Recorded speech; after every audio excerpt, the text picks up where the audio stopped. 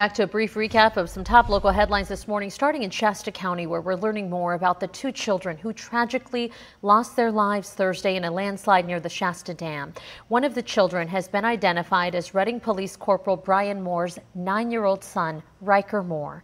The other, the child of the Jorgensen family, also grieving the loss of their son in an unthinkable tragedy. Multiple funds have been set up, fundraisers to support the families. We have a link to donate on KRCRTV.com to all the fundraisers, and it comes ahead of another event planned to support the families this Saturday. It's being hosted by the Rice Brothers Jiu-Jitsu called Roll for a Cause. It's a $20 donation on March 2nd at their location on Athens Avenue in the Cypress Square Shopping Center from 11 to 2. In Chico, the Highway Patrol says a pedestrian was killed late last night after being hit by a big rig. They say the collision happened at the intersection of Highway 99 and the Esplanade. Traffic was diverted for some time following the collision. The road opened up to traffic early this morning. The cause of the incident is under investigation. Also in Chico, a homeowner's security camera footage helped catch an attempted murder suspect Saturday night. The homeowner said he saw a burglar inside his home on his security cam, and when officers got there, they found both the caller's home and the neighbor's home with their doors wide open.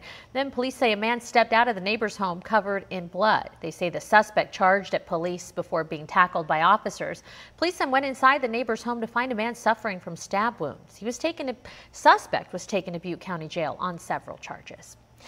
A family of 7 in Gerber was mistakenly held at gunpoint by 3 men. The Tehama County Sheriff's Office says it happened early morning on Saturday when 3 men allegedly broke into the home, where officials say after demanding money, they left and reportedly broke into the home next door, robbing the person living there, according to authorities, because deputies believe the men never meant to break into the family's home to begin with, as the neighbor, they say, was the intended target.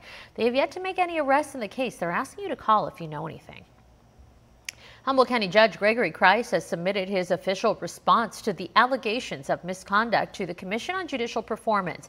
As expected, Kreis has denied any wrongdoing, and now a hearing date will be set for both parties to submit evidence and examine and cross-examine witnesses.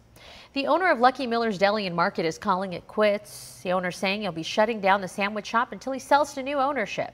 The current owner, Jason Miller, says it will still remain Lucky Miller's and he will train whoever decides to take the business over.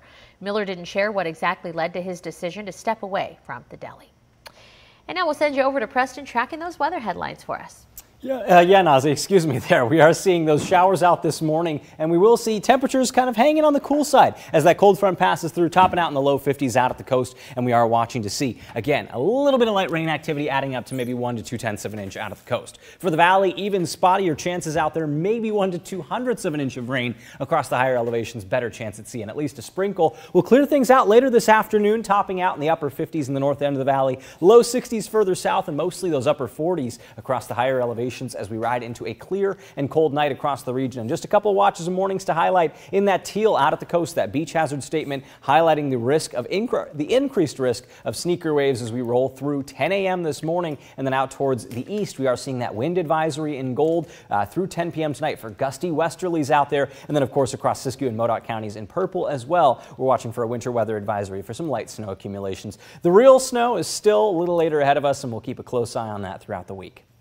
Good stuff. Watches and warnings. Important to remember if you're going on the coastline there. You can never say it enough. Thank you so much, Preston. And before we go, what do we do? We're chiming in with some of that magical moon that we saw a little earlier. Yeah, starting with this spectacular photo by my friend viewer Kenneth Tinkham. Whoa. Can you believe it? He shared this Saturday of the moon setting behind the Trinidad Pier in Humboldt County. That is unbelievable. Just a magical capture of the majestic moon over the weekend. It looks so big.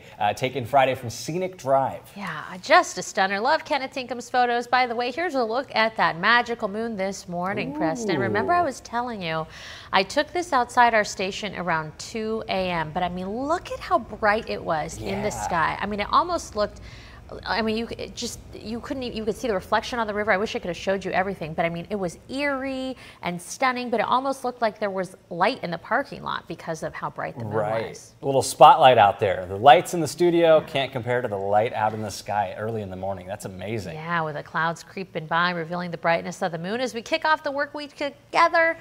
Just beautiful. Yeah, and we're coming out of that full moon. Full moon was Saturday, but we're still going to enjoy a couple nights of it. So capture it, send it on Chime In. We'd love to see your moon captures. Moon set is going on right now, I think. How long do we get of these you know, speaking of weather, we're talking about the daylight hours. How many more days did you say We've got 13 days until daylight savings. That's not this coming Sunday, but the Sunday after that. And we're riding into later sunsets, but also later sunrises that won't be on daybreak anymore. Oh man, send us your pictures and video on Chime In. A live look from the Trinidad Harbor Cam over beautiful Humboldt County on the North Coast.